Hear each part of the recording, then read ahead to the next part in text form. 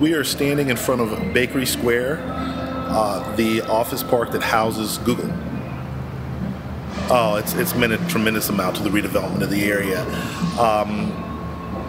Before Google and before some of the other development that happened here, this was a pretty poor area. But thanks to the city, our Urban Redevelopment Authority, our universities, and our foundations, this is now sort of a shining example of how innovation economy policy, put into action to really transform a blighted neighborhood.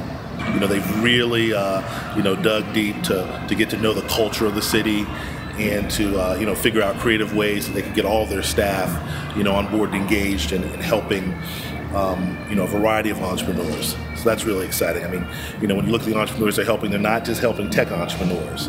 They're also helping the mom and pop restaurants and other type of businesses that also make up the fiber of our innovation economy ecosystem.